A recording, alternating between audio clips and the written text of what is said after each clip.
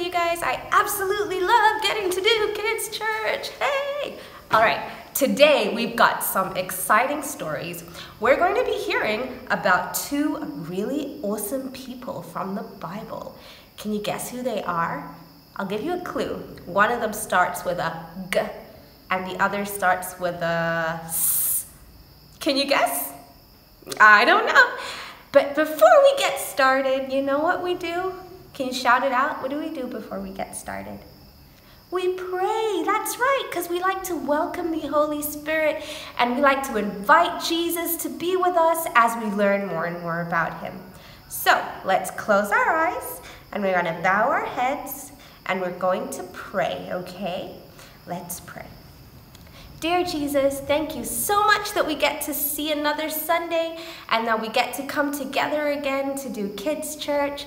Lord, I just pray that you come and you be here in this place with us, Lord. I pray that you touch the minds of these children and you open their minds to get to understand your word and you open their hearts to want to know you more and more. Please bless them and bless their families. In your name we pray and we say, Amen. All right, so we are going to get started with our story. We're going to take it back a little bit and do a quick little recap from what we learned last week, and then we'll jump right into our story.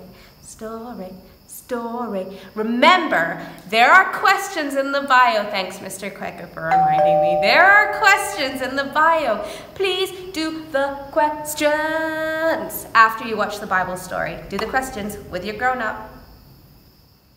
In the last narration, we learned about how Joshua died and then the Israelites turned away from God and started worshiping idols. This did not please God.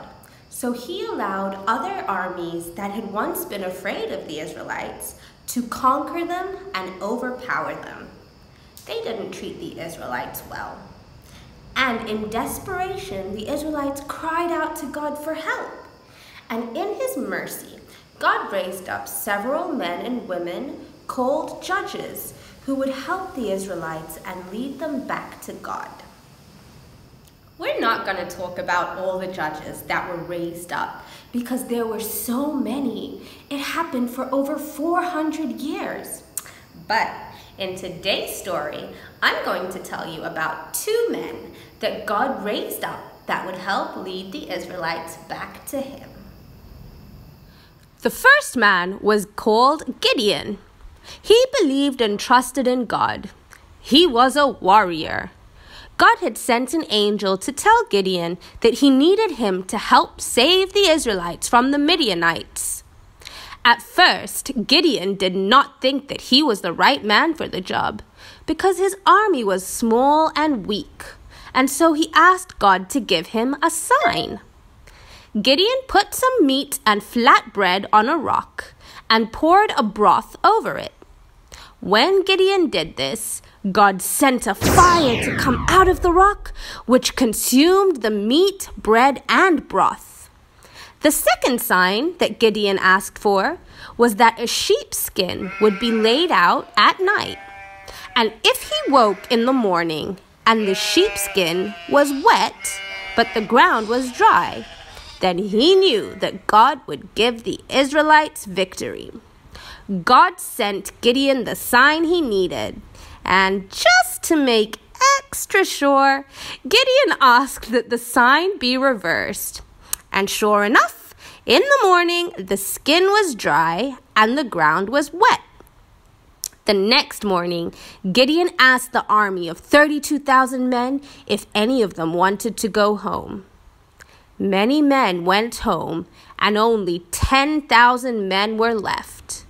But God told Gideon this was still too many men. Gideon took the men to a stream of water. Those who leaned over and drank directly from the water were sent home. Only 300 men were left. God was going to show his power and strength. God gave specific instructions to Gideon. Each man would have a trumpet and a torch of fire covered by an empty jar. At night, they surrounded the Midianite camp. At Gideon's signal, they blew their trumpets, broke the clay jars, and shouted, and I'm going to read from the Bible, Judges chapter 7, verse 20. They shouted, "A sword for the Lord and for Gideon!" God caused such fear in the Midianite camp that they became terrified and confused, and they ended up killing each other. God gave the Israelites a great victory. And while Gideon was alive, the people followed God. But once Gideon died, you know what happened? The people turned away from God again. The next judge we will look at was a man named Samson.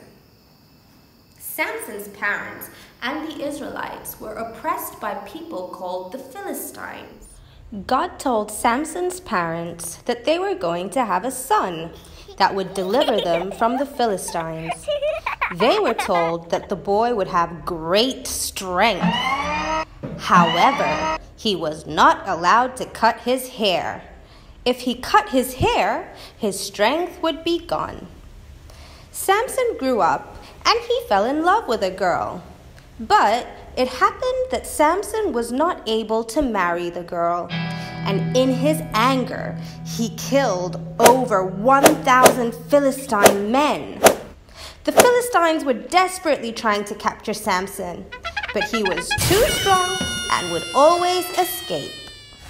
One day, Samson met another woman named Delilah, with whom he also fell in love.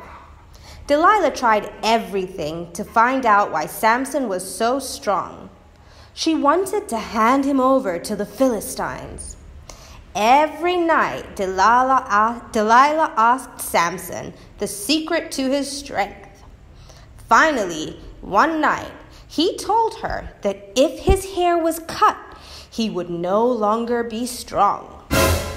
As soon as Samson fell asleep, Delilah ran to tell his secret to the Philistines. Sure enough, when they came and cut his hair, they were able to capture Samson because his strength was gone. They put Samson in prison and poked his eyes out.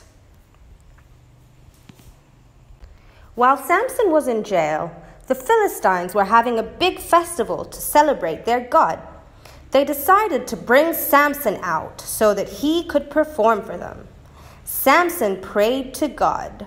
And I'm going to read from the Bible, from the book of Judges, chapter 16, verse 19.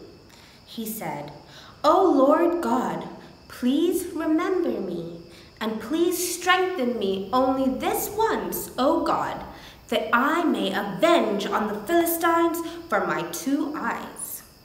Samson reached the 2 supporting pillars in the temple, and bracing himself, he pushed with all his might. And you know what happened? The whole building collapsed, and the temple came down on all the rulers and those people that were at the feast, and it killed them all. Samson also died that day. But the number of people that he killed at that temple was more than those that he had killed even when he was alive.